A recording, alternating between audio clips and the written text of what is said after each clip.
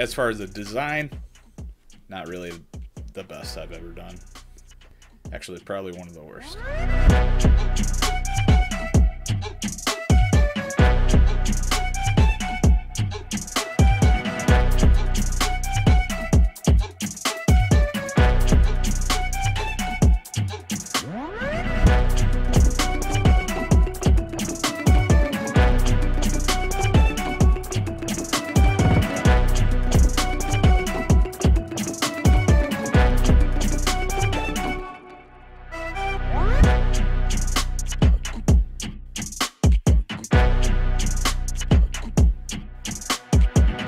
Hey, welcome back to Revamped Outdoors. My name's Elliot. On this channel, we like to make things for the out of doors. A lot of the times, I use a 3D printer for that, but I take a lot of insight and comments from you guys over time, and we build things. So, this is Soft Plastic July. This is the third episode in Soft Plastic July. This whole month, I've been doing things associated with soft plastic lures. We've been making a lot of molds, been shooting those, and we've had a little bit of an influx of people to the channel, so I thought I would go back through the history of what I've done mold making, try and learn from that, do a little bit of kind of a growth exercise by shooting every one of my molds. Then a lot of these will be on the channel, so I will put links up to the videos associated with those if you want to go back and see. A lot of these times, especially on YouTube, people will post videos. You'll think, oh my god, that's amazing, but in reality, it took a bunch of iterations to get to that point, and you don't get to really see that. So I think just for ease of this, I'm just going to mix up one color that we're going to pour throughout this whole video. I call it Blown Engine. It's like a slightly translucent black, and it has some large hexagonal gold flake in it, as well as fine dark gold and fine bright gold. So it just kind of looks like oil that you would find if you blew up an engine. The first one that we're going to talk about here is a frog mold. This video is up on my channel, and ironically is the most popular thing on my channel because of course it's YouTube, so you never know what they're going to promote. But this was when I was just starting to get into it. I wanted to make an injection mold for a soft plastic frog that was no longer in production. The Tiki Toad, in my eyes, is one of the best, if not the best, topwater presentation for bass, especially in the summer. I poured this not knowing what I'm doing. If you're interested, you can watch the video, of course. It works, and it still works to this day, and that's kind of why I wanted to do this video. There's a couple things to note with this mold. I did use it, it did work, but you need to use 2 injectors on it because it's I think I have a 6-ounce injector, which is kind of the medium range. It's a little bit smaller, so it took a lot of injections to get it. It flashes a little bit. You get a lot of dimpling, you get some crossover on there because it's not exactly tight, but the point is that it still works. Somehow that's the most watched thing on my channel. I do owe this mold quite a bit because without it I don't think I would have had the passion to even try and get into my own design or reproduction on other different types of lures. And I don't think I'd be where I am now, or where we're at with this channel. So I think it's pretty interesting just to see if that mold still works. Indeed it does. Is it not the best way of going about it? I don't think so. There's much better ways now. We've learned that over time, but I still appreciate it. I still get a kick out of using it, even if it does take up like 2 cups of plastic just to pour one out. So I got into 3D printing specifically because it was kind of a low-cost alternative to CNC machining, and I knew that in some way, shape, or form I would be able to use 3D printing to integrate into some of these hobbies and making different lures and baits and stuff for fishing. So I knew that that was something that had potential in the future. So this mold then is like a 3 swim bait mold that I did out of Alumilite again, and you can start to see some of the differences in design at this point. I started putting in an actual like a tree for that, you know, to connect all the swim baits together so you wouldn't have to be doing single molds each time, and then an actual position for the nozzle so the nozzle would fit into the mold right. And at this time I started realizing that I kind of needed a vacuum chamber at this point. The Alumilite will mix really well but it also creates a lot of air cavities, and without vacuuming them out, you can see that in the mold itself. It has quite a few air bubbles and nicks and stuff that end up showing up on the plastic lure itself.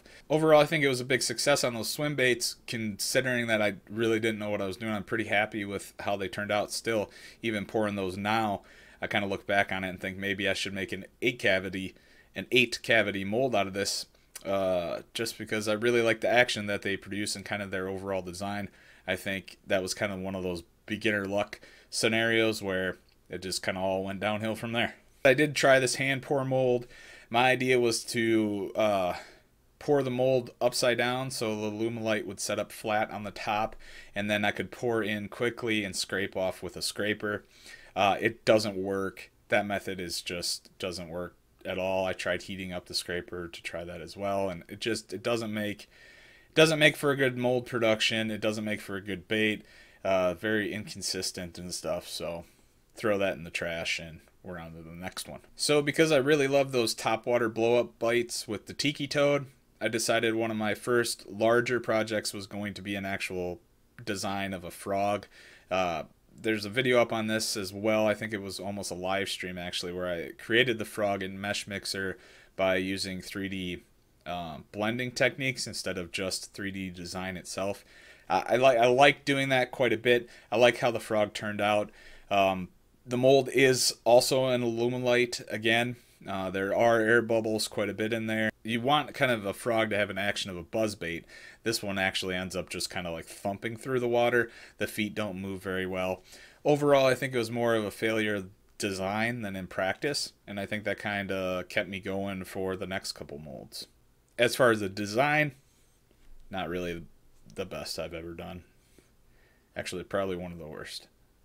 I was starting to realize that Alumilite is not that cheap, and you end up going through it quite a bit, and the cleanup with Alumilite is just so disastrous because it's an epoxy itself. So anything that you mix it with or anything you move around with is going to be stuck to your mixers, stuck to your table, stuck to everything.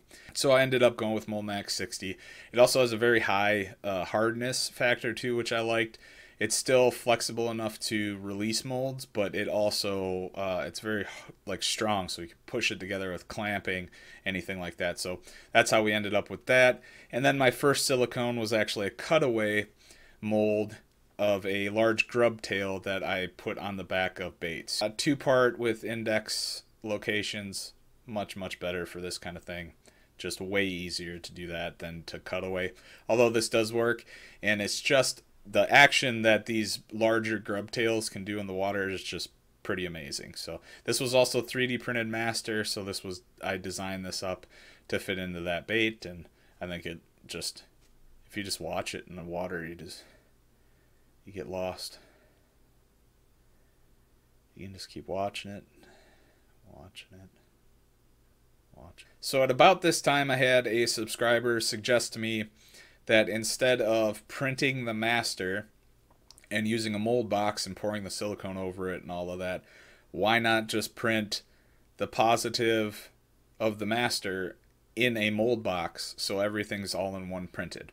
And then after that, just started taking off with ideas, because it was so much better idea to do that than to try and make a mold box, cut it out of whatever.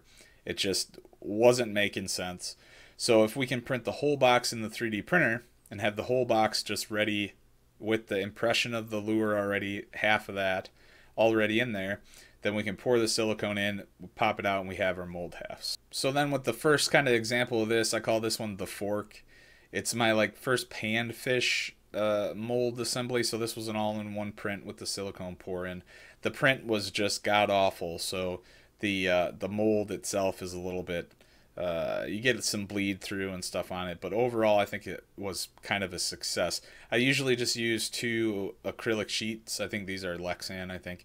Small sheets on either side, and then clamp it together, and it seems to hold up really well. The action of it is kind of more of like a small slight jig, panfish jig, but overall I think it was good, and I think it was a good case study for using the 2-part print in place mold and see how viable that option was. So the fork then led the way to the flat grub design, which if you saw episode 1 of Soft Plastic July, we talk about the design and everything of the flat grub. And I had made a small little mold of like 4 or 5 of these, shot it, made sure that they worked, and then what I did was turn that into like a 26 cavity or something mold, and then shoot all at once. So this mold is one of those that you're not quite sure if it was going to work because it was the first larger mold, what I would consider maybe like a production mold. It worked out really well, so no complaints on that one. I still use this mold quite a bit. Still using clamps on it. It's still kind of a pain, but overall still produces great little lures. So then I got back on my frog kick because I love designing frogs, and I just can't design a good one to save my life. There's a little bit more sporty look to a frog. It's got some webbed feet on it. Same process here as all the other molds. In this one I decided to vent towards the top where the plastisol comes in, as well as the sides and the feet.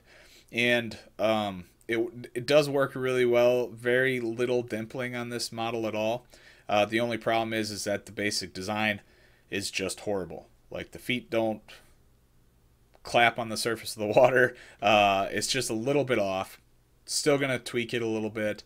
It does look good in the water, and if you're gonna do like a pause, start, stop, stutter action with the frog, it looks really, really good.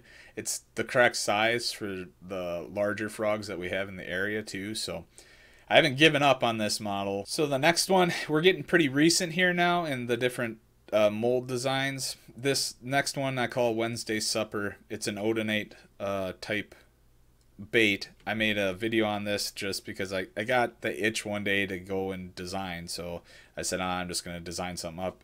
Ended up designing an odonate, which is the dragonfly and damselflies. The larva is a pretty large food group for a lot of major game fishes. The mold for this turned out really well. I did this as a prototype design because I didn't know how it was going to shoot. Made really long air vents for the appendages. Seems to work well. Problem is when you put a lot of pressure on the handle while you're shooting it, you end up with like an additional 2 or 3 centimeters of plastic. So cleanup on this is a bit of a pain. But I do have, in the future, I am going to make a mold that can shoot like 3 of these at a time. I think the action on it's really good. I think the potential for fish with it is very good. I fished it a couple times and I got, like bullhead and stuff, but I haven't gave it a real good go against like crappies or bluegills or anything like that. But I think it has a lot of potential. I'm really happy with how it turned out on an anatomical level. Learned a lot on Fusion 360 about doing different, patterns to paths and all that with this project. So that one's kind of on the top of the list on creature baits anyway. So with the next 2 mold designs I'm going to talk about, I've actually retrofitted those to a new wooden bolt through design. I got real sick of using clamps. Clamps are a pain. Clamps get everywhere. Clamps are all over the shop and just a pain. So we're a mature group of individuals here, right? We're all adults. This next lure, I didn't quite know what it was going to look like when I was designing it. I just had an idea in my head to make something look like an ice cream cone, right? 2 scoops, ice cream cone. That's what I thought. Did the whole thing, printed it out, poured the mold, did the whole number. Did some really cool stuff modeling it, did the spiral and everything. But, it is what it is. So I called this one the Richard. Anyway, this was a design I had in my head, kind of concerning like Trichoptera cases. So the caddisfly cases. Thought maybe scale that up. Maybe it would, kind of translate over to maybe like a walleye type jig or maybe a bass type jig. Anyway, produces pretty decent action. It's just kind of hard to get over that initial aesthetic that some people just can't seem to, yeah. The next one I designed was the ribworm. It's kind of similar to a ringworm. Obviously, the name, there's a ringworm lure that's very popular for walleye fishing. I just kind of wanted something that was a little bit more sleek, didn't put out so much water, and something that had a tail that had a little bit more action. So ended up turning this kind of out. It's a nicer, it's a decent worm. It's got a lot of good action on it. I have caught fish on this in the past already, have caught fish on this one as well. Works nice. I like it. Really like the design, and I really like kind of how the mold's set up, and especially now with the knobs and bolt through. Really, really nice design. So this is just a water flea. I have this on episode 2, I believe. Yeah, episode 2 of Soft Plastic July, on where I pour the molds and show you how to do that. This one turned out really, really well. It works really, really nice. The only complaints I have with this one is when all of the outer tightening knobs are together, it's kind of hard to get your hands in because there's 4 of them. In the future, doing a mold this size, what I would probably do is do 2 just to clamp it down. I don't think you need the whole 4. So with this one, the very end of the tails on the panfish jig go all the way to the edge of the mold. So this allows me just to run, either a knife or my finger up the side of the mold, and that cleans it out. So when you open the mold, the 10 finished lures that are there are actually finished, ready on the tree. You don't have to go back, cut a tail lower, or cut a tail shorter, cut it, shape it around it like you do some of the others. It's just ready to go out of the box. This next one I'm going to talk about is the stiletto. I have a whole video fishing with only this for the day for walleye. By far, this is my favorite bait that I've designed yet. It's very simple, but I think it just works really well. And I know it could probably be improved somewhere, but for me, just being able to shoot these, go fishing and catch fish, that I think is probably my favorite mold to date. Just works every time I pick it up, shoot it, works. So after that, I kind of wanted to dip my toe into creature baits. I thought that'd be a cool thing to design. Creature baits are just essentially, if you're not familiar, they're, I don't know, take something out of your worst nightmare when you're a kid and like shrink that down to like 4 to 8 inches, and that's a creature bait. This one is a direct rip-off. I'm not afraid to say it. Direct rip-off of the Sweet Beaver. So I modeled this up in Fusion 360 with a transposed picture of a Sweet Beaver.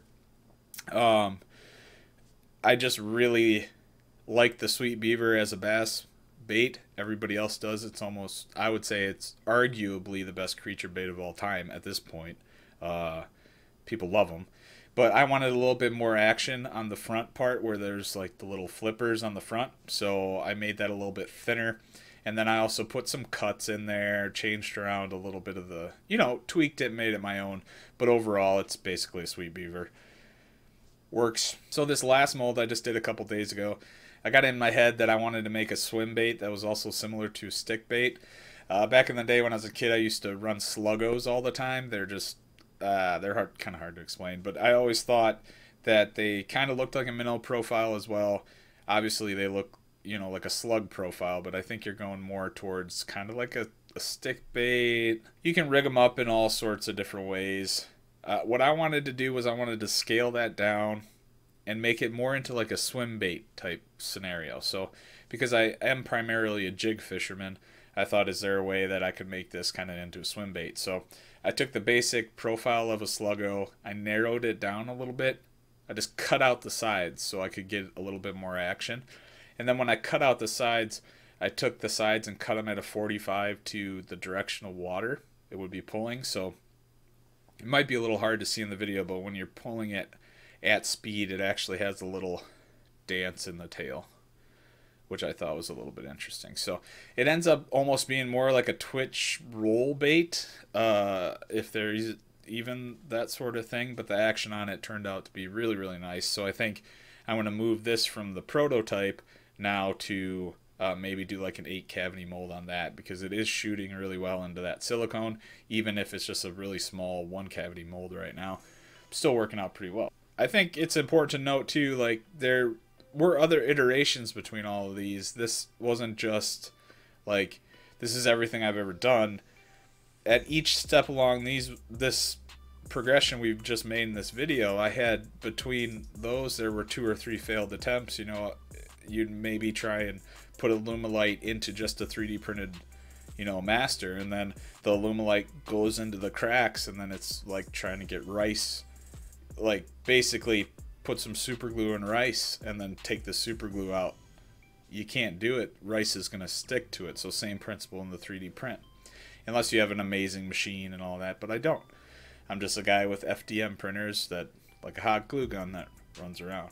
And I want to stress here too, like, I'm not saying that I'm a professional at this. Like, this has all been just touch and go for me, and it will probably continue to be touch and go. And every comment that I get on a video, I try and look at what I can do to enhance and make what I do better. Not only for the videos, but also just in general. Can I make a mold better? Can I make a bait better?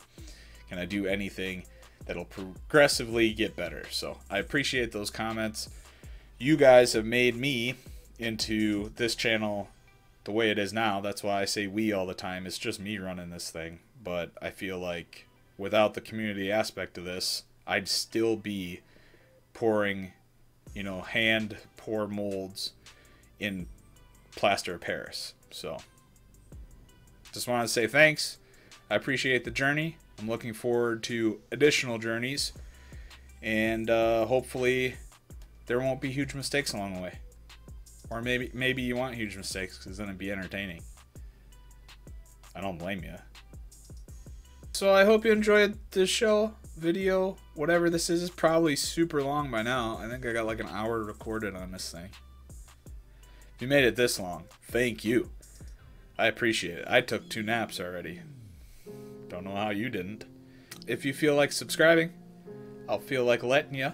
And till the next one, keep your amps up and your filament dry.